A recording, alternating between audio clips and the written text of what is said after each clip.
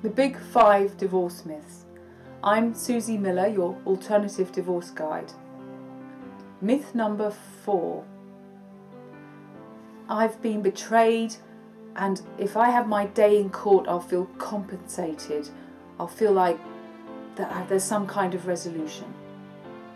True or false?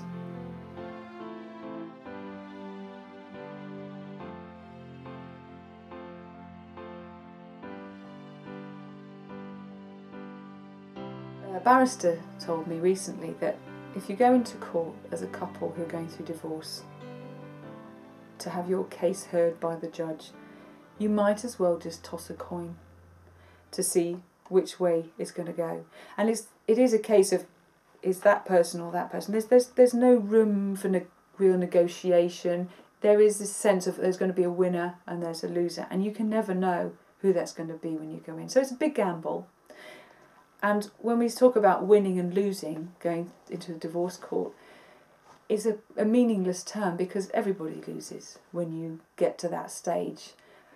You lose money, you lose so much time, you lose a sense of, or any possibility quite often of a new and healthy post-divorce relationship with someone who may well be the parent of your one of your children.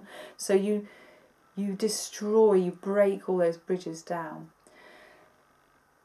And I think it's also very important for people to understand that when they go into a courtroom, no one's interested. The judge isn't interested in your emotional history and what he's done or what she's done. And this is a massive misconception people have. You will not be heard if you go to court. This is a legal process. There has to be a decision. If you want to feel heard, if you want your ex to understand where you are or how you feel, and they're not listening to you, then the way to do that is not to go to court, but to use processes like mediation and collaborative law. Because actually they can be very healing. In order to hold a discussion with two people going through such a major life shift, a skilled mediator or collaborative lawyers will allow you to express how you feel, and they will encourage the other person to hear. They will also encourage you to speak without judgment. It's not an excuse to attack the other person. But if you can talk about how you feel, what's going on for you, that is critical actually in the process, because quite often that's not happened in that relationship for a very, very long time. Sometimes it's never happened. So strangely, that opportunity to do that, it can be very healing.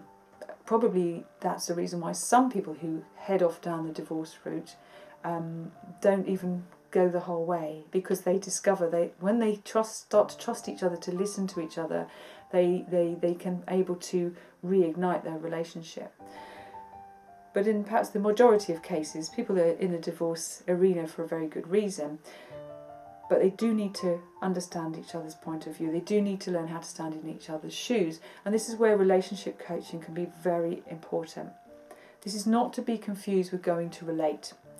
Relate is, although they do cover that as well, tends to be seen by people as that's what we do to save our marriage or to keep it together. And that's brilliant. But once you've made an absolute decision that that's not the route you want to take, then working with counsellors and coaches in particular as well, who are helping you to look forward, who may or may not be relate trained, they will be able to give you the skill set to communicate with each other when you're in the middle of a very emotional and difficult situation. The lucky thing is that a lot of these skills, these tools that they can teach you, are incredibly useful for your children as well, and for you to help you to work with your children. These are life skills actually that you will use for the rest of your life, so it's a great opportunity to learn them. So I really do encourage people to not see going to court as a way to be heard, because it's just not what's going to happen.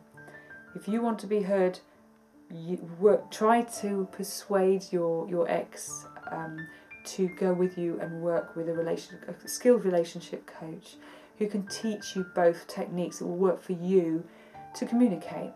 And if you've got kids, you need to learn how to do that, even if it's going to be on the phone, even if you're not happy to meet up. Even if you have to do it all through an online resource like Kids on Time, where you're using an online diary because you actually are not able to talk to each other at that time without upsetting each other.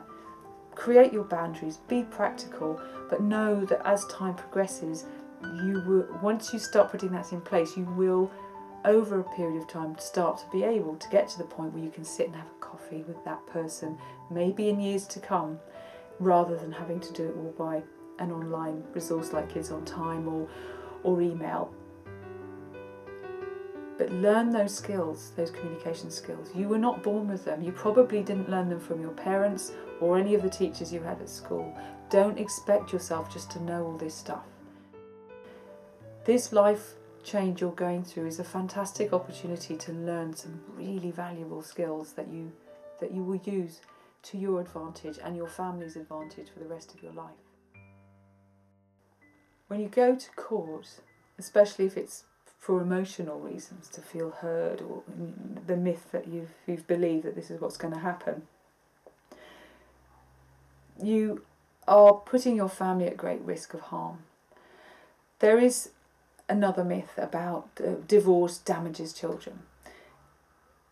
Some parents may not like hearing me say this, but divorce itself, family breakup itself, does not necessarily harm your children. Obviously it puts them under immense stress. It's not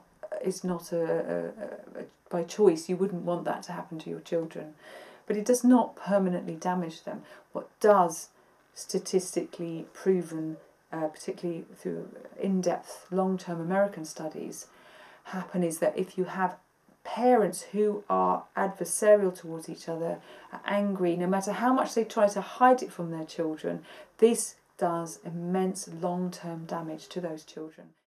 It affects their own well-being, it affects the kind of relationships they can have successfully in the future.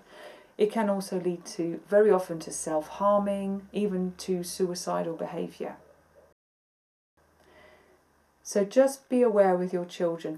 Rather than feeling guilty about the divorce, don't worry about that. Think about, how do we show our children, or how do we act as role models about how to deal with a very difficult time in our lives in a way that they feel where they are loved and cared for by both parents, and none of it is to do with them, because they will tend to blame themselves, especially young children. It's important to be aware of that. And to be open about what's going on and not have to hide things, because you don't need to hide it, because you're not having an all-out battle. You're just working your way through and trying to find the best route forwards. And you're not pretending that you're some kind of superhuman who doesn't feel pain or fear or anger. But do not direct your anger about your ex in front or even a mile from your children, because when you criticise the other parent, you are criticising 50% of that child. And they know that. So be aware of that all the time, that every time you head down the adversarial route, you are putting your family and your children at risk.